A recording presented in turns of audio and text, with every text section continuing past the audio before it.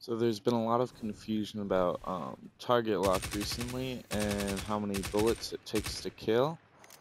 I'm hearing it's 9 across the board, but if I prime my SMG down to 8 shots, my friend here has 70 resilience, and I hit every headshot. Didn't kill that time, but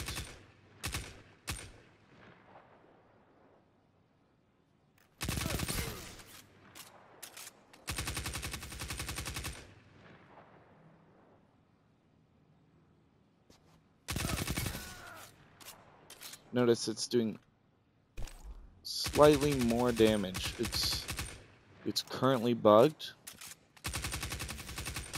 I can occasionally get a kill, like you saw right there with 8 shots.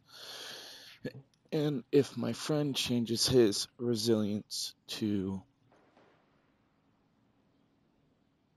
60 instead of 70, 1 second.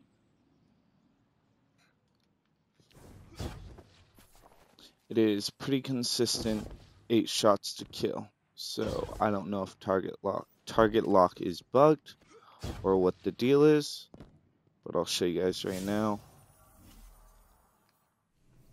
He's now at 60 resilience. If I prime down to 8 shots, it kills. Notice that last bullet did 27 damage instead of 26.